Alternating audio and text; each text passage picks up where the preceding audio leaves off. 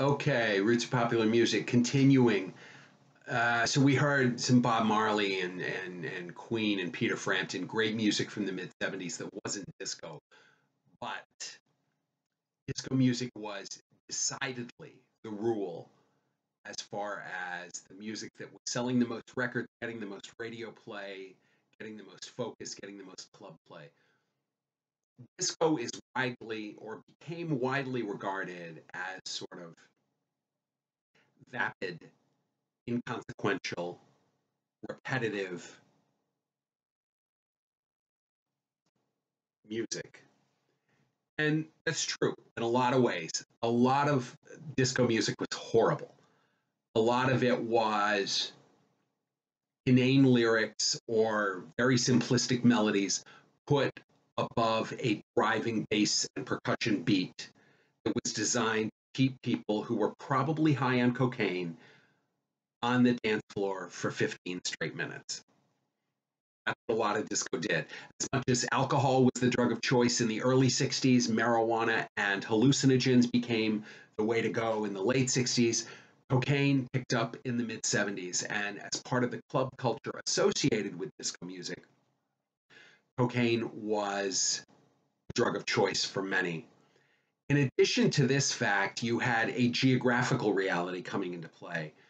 We've heard about New York and Los Angeles as being sort of the centers of music in different ways at different times, but you always hear about New York and LA.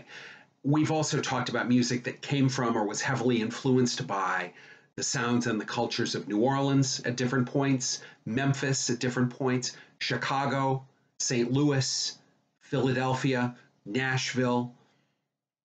All of those played a role. In disco music, it was New York and LA, but there was another city that disco music helped put on the map musically, and that was Miami. All of a sudden, the clubs in Miami, the sound of Miami, Caribbean influences that were coming through Miami, all of these things really played a role in disco and popularized Miami as a key center of the music business and the music sound. And a lot of great artists came out of the disco movement, but one of the best was a group called Casey and the Sunshine Band. Casey and the Sunshine Band were great examples of this Miami sound. Casey was a guy named Harry Casey and Harry Wayne Casey, and he pulled together this Sunshine Band, and it was a band of a very disparate group of people, male, female, black, white, green, pink, plaid, whatever. Everybody seemed to be represented in the Sunshine Band. It was a large group of folks, but it was always led by Casey, this white dude who looked like your prototypical kind of next door neighbor circa 1975. Casey and the Sunshine Band had a lot of huge hits, but one of the biggest was one of their earliest called That's the Way I Like It. Casey and the Sunshine Band with a disco classic.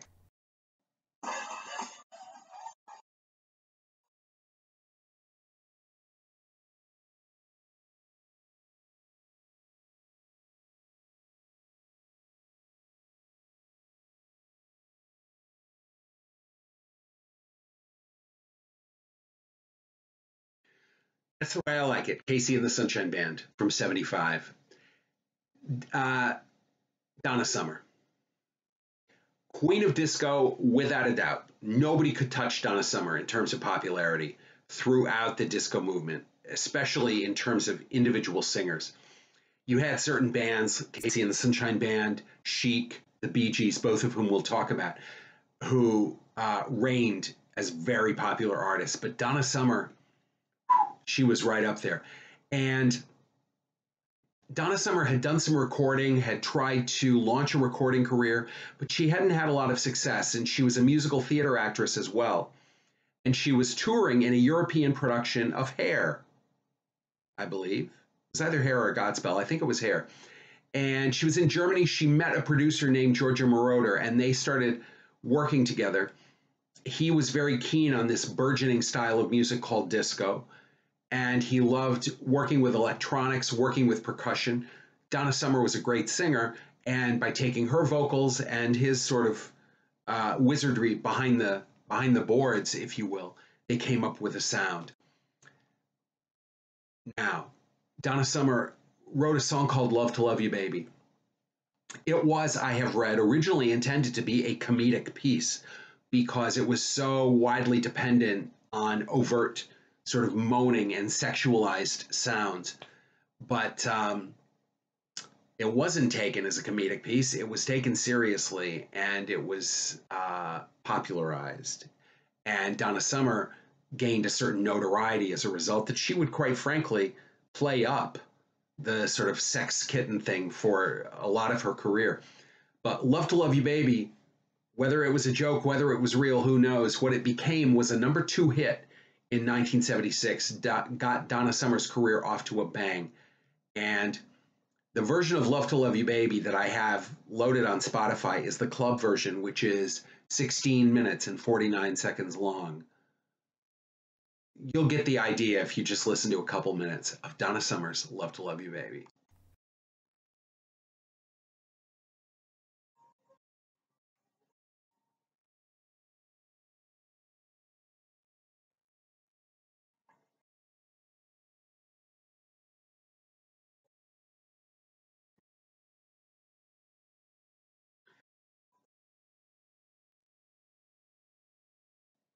Okay, you get the idea. Donna Summer, "Love to Love You, Baby," huge hit, disco era, 75, 76.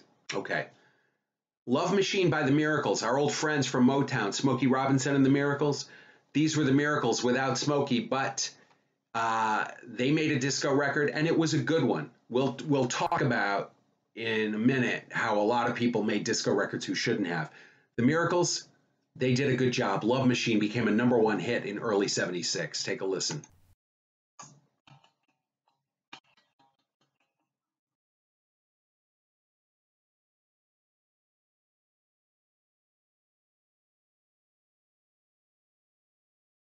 Great tune, great tune.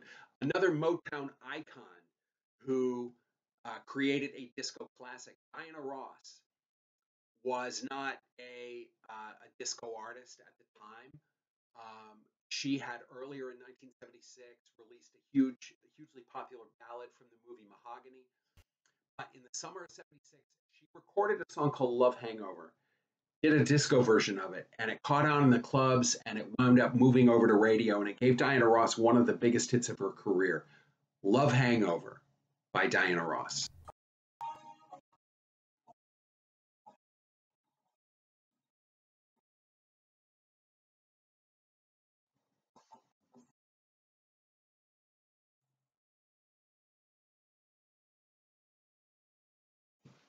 It's a great tune. Diana Ross, "Love Hangover."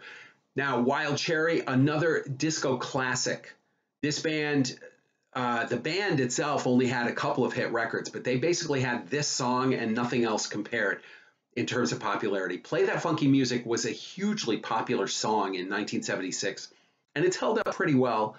The rumor goes that Wild Cherry was a bar band that was playing in a bar, and they had a group of uh, African American patrons who were getting rowdy, and one of the women at the table stood up and said, "Play that funky music, white boy." And when the band went on break, the lead singer kind of took that line and wrote a song around it. I don't know if it's true. I wasn't in the bar, but that's the rumor. Bottom line, "Play That Funky Music" by Wild Cherry goes down as one of the great songs in disco history. Give it a listen.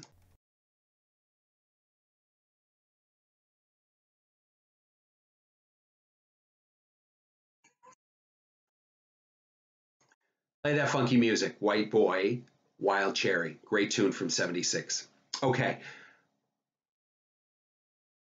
Disco was so pervasive for a couple of years that it felt like every song on the radio was a disco song. And if you loved disco, then you were happy. But if you didn't like disco, it was hard to find something to listen to that wasn't disco. And one of the things that was going on was there were bands and artists who had never done disco music before who crossed over and did a disco record or a disco album because disco was everywhere and they wanted to sell some records. In some cases, it worked out okay, but there were lots of examples of bands who did a disco record and you're just like, why did you do that? In addition to bands and artists, there were also certain kinds of music that were put to disco. Some of it worked, some of it didn't. There were story songs in disco and novelty records in disco and classical music put to disco. Such an example, Walter Murphy, who had an orchestra called the Big Apple Band, Walter Murphy and his Big Apple Band took Ludwig van Beethoven's Fifth Symphony, put a disco beat behind it, called it A Fifth of Beethoven, and went all the way to #1 in 1976. This is A Fifth of Beethoven by Walter Murphy and his Big Apple Band.